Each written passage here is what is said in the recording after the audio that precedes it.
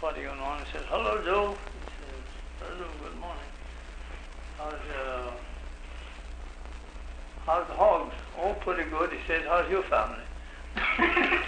Morgan tells a good Indian story.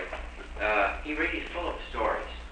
He tells a story about the Indians must have had a very big shindig over in Murphy's.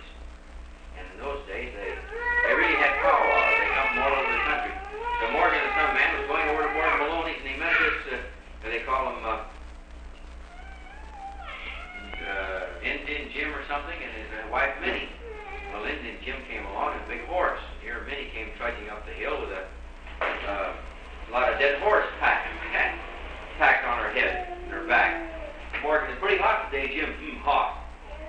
Said, pretty hot for Minnie back there. Pretty hot, Minnie. Said, well, no, with all the things she's got, you ought to let Minnie ride. Him ride, him got no horse, Morgan said. And he really tells that story. You've probably heard him tell that story, haven't you? Yeah.